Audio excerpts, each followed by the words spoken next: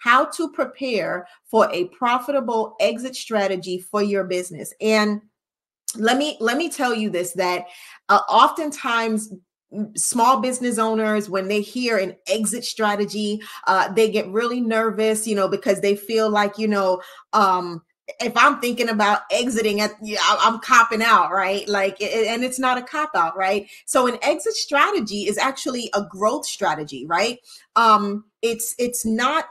It's not what people or small business owners think. The exit strategy for a business is a growth strategy, and it's something that you should have. You should have it in your business, right? The most important thing to remember is that when you start the business is when you should be understanding, how am I going to exit, right? And I'm going to break down some of these exit strategies. I'm going to break down the growth behind it. I'm going to break down so many different things for you today. And so here's what I want you to keep in mind.